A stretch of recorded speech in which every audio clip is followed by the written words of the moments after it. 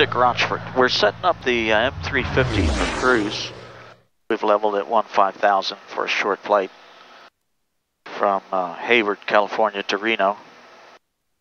We've elected to run at 70%. It's my personal favorite. 29.5. 3600 traffic no factor. Descend and maintain 4,000. Contact approach. 2,400 RPMs. 25 southwest. And 21.5 gallons of fuel.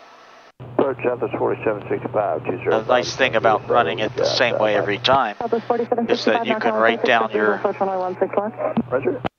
trend monitoring. Of course, if you leave the data card in the top slot on the MFD, Garmin will capture a fair amount, a great amount, in fact, of ECTM. But by writing it down, you have an analog view of what you're doing, and it may be a little more telling.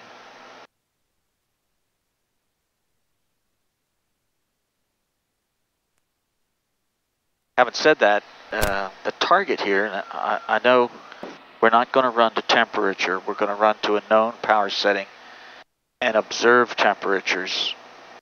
Cooler is not better. Temperature is a manifestation of engine health. 2532 Delta, did you check on? To that end, we should be observing the temperatures at a known power setting and verifying they're within spec. And of course they are. The spec that most engine experts profess, and I am not an engine expert, but I do talk to them and listen to them, is you should, if you're running 70-75% power, you should not be above, at any altitude, flight level 250 and below, you should not be above 399 on the CHT. Generally the hottest one is number 5, although that's a separate discussion. And the TIT should be inside of 1600. And those are different from the ones in the book, but those are well accepted by all the engine experts on the Lycoming. This is, of course, a Lycoming engine.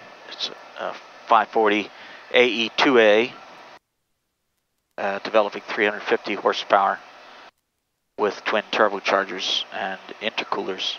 Great engine. It's been in the fleet since the late 80s, and we all love it. This is Dick Rochfort. Fly safely. Train often.